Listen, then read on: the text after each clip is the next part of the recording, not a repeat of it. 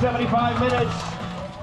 Yo guys, welcome back to the channel and welcome back to Intelligentsia 2023. So for those of you who are new, we are recapping all 10 stages from the 2023 Men's Pro 1 Intelligentsia Cup. This is the highest level of crit racing in the country, and this year was no exception. I mean, we had all the teams. We had Legion, we had Blazers, we had Aviators, we had Project Echelon, and a million other riders, including that guy on my left right there. We're going to talk more about him today. That's Van Rensburg. I always mess his name up. But he's the South African national champion in that white jersey. But let's just take a lap because I absolutely love this course. This is the fourth stage. This is Mundelein. And we are in pretty much the main feature of the course here. It is this traffic circle, I guess. This really long, not particularly technical left-hander, but you're always on the edge of your tires. And you can pedal through it even at race pace. And this is where, like, shorter cranks, or this is where, like, a very intimate knowledge of your equipment makes a big difference, because if you pedal through that, you're, like, millimeters away from clipping a pedal. And if you have shorter pedals, then you have even more clearance. That's why I always advocate for shorter cranks. I'm changing to 165, and I'm getting into a topic I actually don't want to talk about. I'm going to talk about it in another video, which is shorter cranks and why I think they're really important. Maybe let me know in the comments down below if you guys are interested in more equipment content like that. I have strong feelings when it comes to crank length, but let's talk about Mundelein, because I got to start right at the end. If we had a rear camera, we would see me basically right at the end of the field. Rear camera will be on a little bit later in this race. I was just trying to save battery early on, but in most circumstances, this would be a pretty bad idea. And I'm not claiming it's a good idea, but as long as I'm next to this guy exactly on my right hip right now, who is Van Rensburg, I feel a lot more confident about my position because I know he's not going to get dropped. If gaps open up, which is the danger of being this far back at a high-level race, if gaps open up, he's going to close them down because he's got that pedigree, he's got that strength, and he's pedaling through this roundabout that I was talking about. So I'm more comfortable being back here. And guys, we got shot out of a cannon. The start of this race, the first few laps were just crazy fast. I mean, look how it's single file right now. There are over 100 riders in front of me and maybe just a handful behind me. So let's fast forward, see how this race plays out. Okay, but first, really quick, wanted to mention the sponsor of today's video, and that is Intelligentsia Coffee. In addition to supporting this race, obviously the Intelligentsia Cup, they are also this very well-established coffee roasting company, especially here in the Midwest. And guys, I am a coffee snob.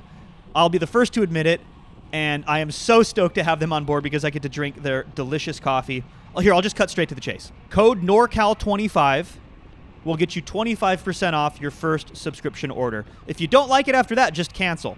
I don't think you're going to cancel, though, because, guys, it's fresh roasted at your door, which I love. And shipping is free. And then here's my favorite thing. They have this tool. You just quickly go through, and then eventually you land on suggested coffees. And you are going to be shocked. If you have not tried, like, third wave coffee, you guys are going to be shocked at the difference in flavor. And you can be a coffee snob just like me. But in all seriousness, it really helps support the channel if you use code NORCAL25. Plus, guys, save that extra time. Just let the coffee come to you. If you don't like it, you can always cancel. Check out the link in the description. Now back to the video. All right, as I'm back here following Van Rensburg around, I'm going to mix it up in the front of the field here pretty soon, and we're going to get there. But I had just this thought I wanted to share. This level of racing, the difference between failure and success, between a result and not a result, has so much to do with your positioning in the pack. I know I keep talking about that in the videos, and there's a reason I keep repeating this same talking point, because it's true. Because the difference in fitness at this high level of racing isn't huge. It's maybe a couple of percentage points. The difference between being in the draft and being out in the wind is like 30%, right? Anybody who's been bike racing knows that. You're doing about 30% less watts when you're in the draft compared to out of the draft. And it's not just draft we're talking about, too. It's also positioning yourself through corners. If you can take a clean line through a corner, through the inside line, which is shorter, where you don't have to use your brakes, all of those things compound, and they represent way more of an energy savings than the handful of percentage points that separates the truly gifted athletes versus guys like me. I will admit it. I don't test off the charts, guys. I've worked hard for a number of years to get a decent level of fitness, but I really rely on those bike handling skills, cornering skills, and pack dynamics. So anyway, that's a long-winded way of saying, let's fast forward in this video. Let me show you some tips I use in order to maximize my energy in a really fast field like this. Okay, so we're still quite early on in this race. And one of the first areas I identified as a good opportunity to move up were these series of corners, these last couple of corners, left-handers. And see how everyone's slowing up on the right? I wasn't even pedaling, guys. I just wasn't using brakes. I was at 0 watts, and I passed like 10 riders. It doesn't seem like much, but if you can do that, you know, once every 2 laps, you're going to move up to the front in no time. And I snuggle up right here on teammate Ryan's wheel. Teammate Ryan, that's right. I forgot to mention, this is the first stage that teammate Ryan came out, and we're not in Mike's Bikes Purple. And the reason is, the short version is this is not a Team Mike's Bikes event. So what was cool about this is we were able to use whatever equipment we wanted to. So, for example, I'm on my Scott Foil RC Pro. Ryan, I think, is on his Cervelo S5. And then we're both on really fast Rule 28 skin suits, socks, gloves, stuff like that. I'll leave a link to all of the equipment we're using in the description if you're curious. And plus, I made a whole video about this if you want a little bit more information. But back to how to move up efficiently. We're coming out of these last couple of corners. Everyone just spiked up all this power. And now we're going to carry a lot of speed. Look, guys, we're up close to 30 miles an hour. These races were so fast. We're going to carry all this speed through the start-finish. And see how everyone's starting to slow down and coast, even brake on the right? Look, 0 watts again, moving up, finding space. I talked about this in the Winfield video. The key to moving up efficiently is to continue pedaling. It's a bit counterintuitive because you're using energy. But when everyone else is slowing down, that's when you make your passes. That's the easiest, most efficient way to make passes and get towards the front. Same thing a little bit later on in the race. It's the same. It's actually the same part of the course, but I just realized that I use this area on the course more often than I thought. And yes, I'm using more power now, but I'm not going crazy because the people on the ride are coasting. See how they're all coasting? I'm going to move up a couple more spots even. And that was I mean, yes, it was a bit more energy than the last one, but I just moved up 15 places or something like that. And you don't want to do it when it's really fast in single file and everybody is pedaling really hard because you'll end up doing 1,000 watts and to make up 1 spot. That's the difference. That's the pattern you're looking for. Are people coasting? Even better, are they braking? Find space, if at all possible. Here's the pattern again. Riders on the left coasting, maybe even braking. See some space, just send it. Don't use the brakes unless you absolutely have to. You're gonna find yourself moving up for free like I just did. It doesn't always work out. Here's me kind of trying to push it a little bit here. So a bit more power here, up to 600-700 watts. Yeah, I made a few passes, but then you can hear them on the brakes. And that was quite a bit of energy for only like 3 positions. Kind of broke my own rule there, but I wanted to show you guys it doesn't always work. You can't always find the space, and sometimes you commit the energy thinking there's going to be a space for you to occupy, and then there's not. And that effect ripples. You saw I scrubbed speed coming into that roundabout, and now I'm paying for it. I was up at close to 1,000 watts a second ago. Now I'm sustained over 700 because of using the brakes. You never want to use the brakes. You can think of using brakes as just taking the energy right out of your legs. Remember, consistency is efficiency. I could have done that whole back section of the course at 250 watts average. Instead, I was at 0 using brakes, and then I was up at close to 1,000. That is the recipe to get dropped. Oh, and Will coming in hot. If you guys saw him in the rear, I'm gonna watch that again actually. So here he comes up the inside. He's gonna carry all of his speed. You can see he's not using any brakes. Consistency is efficiency. He's gonna show us what it looks like, and he just slots in. Look, he didn't chop any wheels. He didn't do anything dangerous. Consistency is efficiency. That's what it looks like.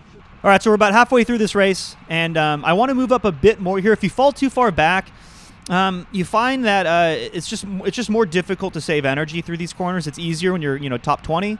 So when I see this rider on my left, I'm going to jump on it because as long as you can follow somebody and get that draft, you're going to be better off. But instead of slowing down, one more little push here, just 2 or 3 seconds at 600, and I'm going to move up a few more spots. And look at this. I don't have to use any brakes. I just carry the inside line, the faster line, all my speed through those corners in much better position here to get right back up to 30 miles an hour on the start-finish straight. And notice that it's only costing me, I was around maybe 450, 500 watts to get back up to 30 miles an hour. That's because I carried my speed and my momentum through those final couple corners. You notice my speed exiting the corner was like 26, maybe 27 miles an hour. That means I only need to increase my speed by 3 miles an hour to get back up to 30 by the time we hit the start-finish.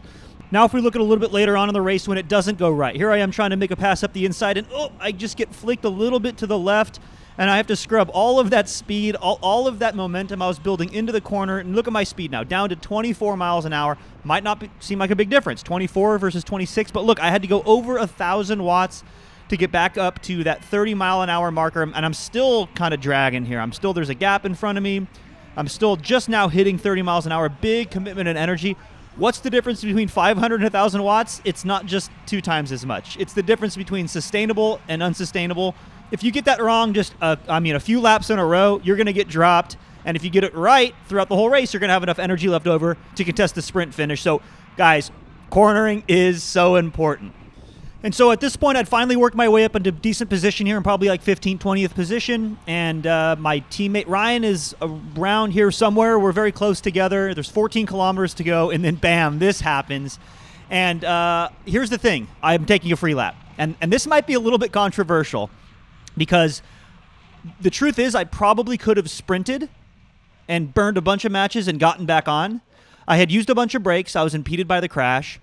And I decided to take a free lap. Now, it's always a risk. There's the official right there on the moto. It's the discretion of the official because I think the rules say something like whether or not you're significantly impeded by a crash. So I could get back to the pit and the moto official could say like, nope, you're down a lap. You're welcome to continue racing, but you're down a lap. And also, there's another risk involved because when they let you back into the race, they don't necessarily put you back in where you were. People think it's a free lap, and I think it's a bit of a misnomer because it's got the word free in it, but it's not always a benefit. Of course, it's better than the alternative of not getting let back into the race at all, but you can see in this case when they finally let us back in, I went from like top 20, top 15. They let us right in at the back. If you check out the rear camera, I am at the back of this race, and guys, we have we're like 10 or 12 laps to go, so I have a lot of work to do to move back up. I rolled the dice on that free lap, and luckily they let me back in. Unluckily, they let me back in towards the back, so I have my work cut out for me in order to get back up into position, find my teammate Ryan, and hopefully do some damage in the sprint finish. And here's the important part. We have to move up.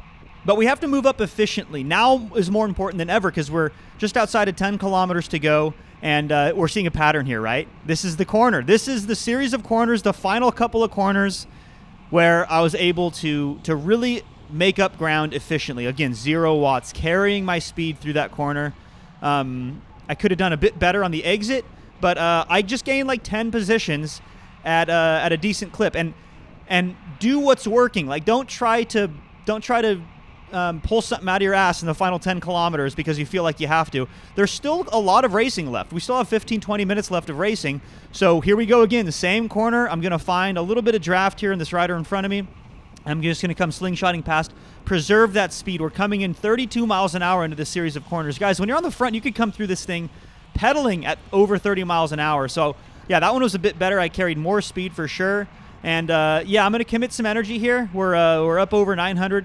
Just touched 1,000 watts for a second, but I'm going to continue passing riders. I'm going to continue on the momentum through here because I need to make up some more ground. But I'm doing so in an efficient way. I'm carrying my momentum through these corners.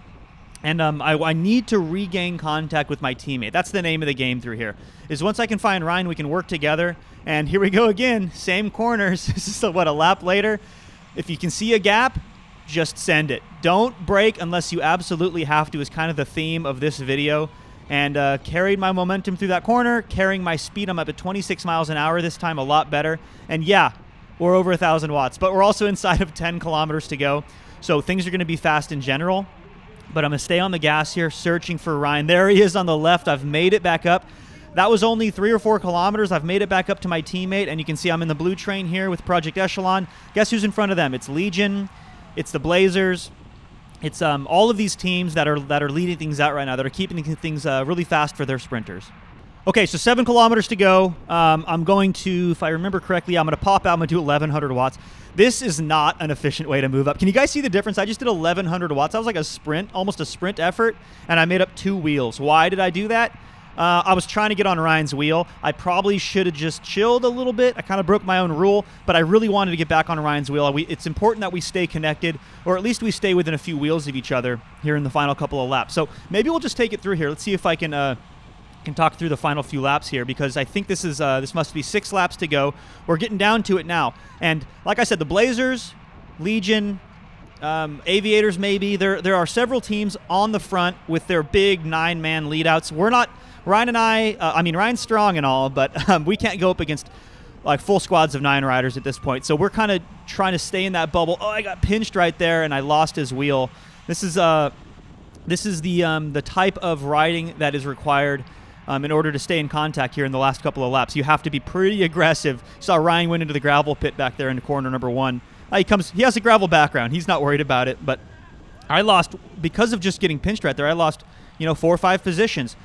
Very crucial at this point, because like I was saying, right now the most important position to be is right behind those big leadouts of 9 riders, of Legion, Blazers, and that's what these other smaller teams are doing, is they're keeping their sprinters in that position. This is the MitoQ sprinter in front of me doing this massive seated effort. Dude is so strong in the yellow jersey. And also in front of me right now, this is the Aviator sprinter. Lucas, he had a lot of success in this race. So I know I'm in good company because I can see all of these other teams kind of fighting for the end of these leadouts. And this is the position I want to be in. If I can find Ryan, even better, because, strength in numbers. We can help each other. We can lead each other out. We can give each other space. We can make sure that we are riding as efficiently as possible. And like I said earlier, now we're just doing 1,000 watts out of this corner pretty much every single time, because the leadouts are making things really fast. And you have 9 riders on the front from several teams. You have riders who are just dedicated to making things as fast as possible, pretty much starting at this point, maybe even a few laps before this. So it's just going to require a lot of power, even when you're in the draft, which makes position even more important, even more consequential, because the draft, when you're going fast, is even more consequential. So I am dropping back a little bit here, and that is not good. I just lost a couple, 2, 3 more positions through that whole start-finish straight.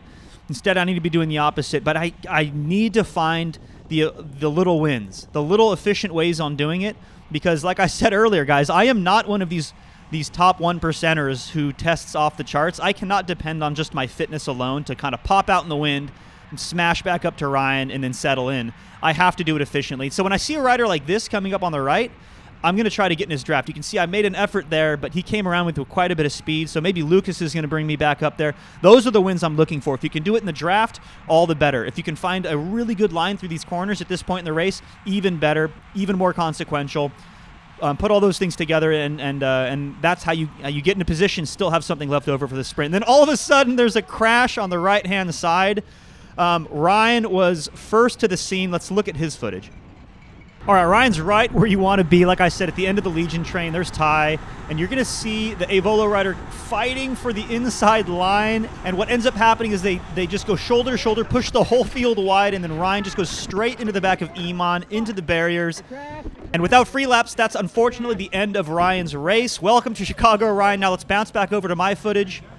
And as you can see, I luckily was taking the inside corner through here, but I was also held up even though I was inside. You can see we talked about when I was down at 24 miles an hour through this corner, it was really inconvenient. Now I'm down at 19, and you can see this is basically my sprint I'm doing right now in order to get back up to speed, back on terms with the front riders, because this is the advantage of having the lead out, of taking the front, is you don't have to deal with this. Legion got through, a handful of Blazers got through. They didn't even realize there was a crash. There was no interruption in their speed, and they are off to the races. Everyone else is on the back foot playing catch up. But that doesn't mean the race is over, right? I mean, I have the race leader in front of me. So let's see how the rest of this race plays out, and see if I can get back into the position basically Ryan was in, which is right behind the Legion leadout. Everyone wants to be there. Only 1 or 2 riders can be there at a given time. But you can see I have my work cut out for me, because I am, what is this? Let's look at this corner. I'm maybe 15th, 17th position. Yeah, probably 15th position. But I really need to be like 10th. Those 5 bike lengths are incredibly significant at this point in the race, guys. And that was a big effort I just made. Don't have many bullets left, but let's see if I can make it happen. You can see how fast we're going. I mean, in the draft doing, 600-700 watts, the power of the lead out. I mean, this is the reason why they are the best in the country at this. Legion can take the front. They can make it over 30 miles an hour for the final 5-10 laps of a race, and do it consistently, do it smooth, and then give their sprinters the best possible chances for a win. And the rest of us are all kind of trying to pick up the scraps and just trying to be in that position. That was actually a decent corner that I took. But the problem is I should have stayed on the race leader's wheel. Look at him over there. I'm doing 1,000 watts and he's riding away. That was a good wheel to follow. I probably should have just like focused on staying on the race leader's wheel, because look at him now on the right. He's moving up even more. He's taking that outside line that I liked. And just like I did at the very beginning of this race with Van Rensburg, I should have done it with the race leader right there, because I just lost a few positions more that I really needed. Or I didn't lose positions, I just didn't gain positions. And you know what they say in bike racing, if you're not moving up, you're moving back. I'm still decent here. Inside of 3 kilometers to go, I think this is 3 laps to go, inside of 3 laps to go, I have improved my position a bit here. I am maybe 10th wheel, 12th wheel. And you have to remember, guys, a lot of these riders in front are lead-out riders who are their job is going to be done before the end of this race. So even though there's 12 riders in front of me, really there's only like 4 or 5 riders in front of me, because of the nature of bike racing at this level. There's lead-outs.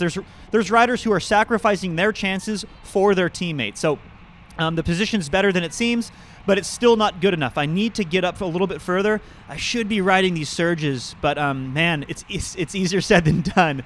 Like there's Ty Magner, there's the Legion sprinter. This is the Texas Roadhouse sprinter. I'm behind the Disruptor sprinter, and this is just kind of crunch time. I cannot be losing wheels. This is a problem I had in yesterday's race too, which is, man, with like 2 laps to go, with 3 laps to go, I'm right where I need to be. And when push comes to shove, those final moments, the most consequential ones of the race, just didn't have that one extra gear I could click. Again, another opportunity to get behind Ethan back there on the right. Project Echelon boys were always good wheels to follow. They always seem to be, even though there are 4 of them, 5 of them, something like that, they always seem to be in good position.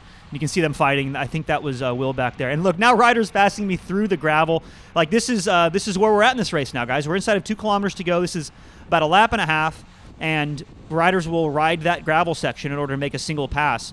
Throw efficiency out the window at this point. I have to just, even if it's using the rest of my sprint legs, I have to just get into position, because it's more important to be in position than to have sprint legs left. If I'm 20th wheel and I have sprint legs left, what's the point? I'd rather be dead tired exactly where I need to be. So yeah, 1,000 watts, getting pushed a little bit wide. I just need to get out in the wind and send it right here, but easier said than done. And guys, I was just seeing cross-eyed. Oh, here's a wheel. Get on this. Okay, I'm getting on this. I was waiting for somebody to do this instead of me. If I can just have another rider cut through the wind instead of me, that would be so much better, because, guys, we're quickly approaching 1 to go. We're about to hit Bell Lap. Look how fast it is. We're single file going 31 miles an hour through this final corner. There's a lead-out rider for Legion peeling off on the right. So they're just burning through the riders at this point. I'm doing close to 1,100 watts here in the draft. This rider in front of me needs to make connection to that rider, and it looks like he's tied up a little bit, but he's coming around, and this is when the gaps start to open up, and this is when it can become really dangerous, because the front handful of riders, the front looks like 8 or 10 riders, are just pulling away. And I try to pass on the right side, but I just don't quite make it, and that little gap you see right there ends up kind of biting me, because I'm able to just barely close it down before the front camera shuts off. But then another split happens, so yeah, we don't see it. Unfortunately, the front camera runs out of batteries, but there are just more splits and more gaps opening up as the final lead-out guys are taking their last pulls on the front for their sprinters. And at this point, there are just too many gaps in front of me. I'm doing everything I can. You can see I'm over 800 watts, over 1,000 watts here, just trying to close down these little gaps that are opening up and effectively leading out these riders behind me in the process. But yeah, another Legion rider pulling off, and I end up just kind of rolling in here as fast as I possibly can. I'm using the rest of my energy, going to roll in here for a top 20 position. I think it was 16th in the end. Wasn't able to hold that front bubble of about 10 or 12 riders and contest the sprint finish, unfortunately, on this day. But hang in there, guys, because we have 6 more stages of high-level crit racing at the Intelligentsia Cup. And if you like this sort of content, I did a full 75-minute podcast style throughout this entire race, uncut, unedited, with Will from Project Echelon. So check out the link in the description. I encourage you to go check that out. As always, thanks for watching, and I'll catch you guys in the next one.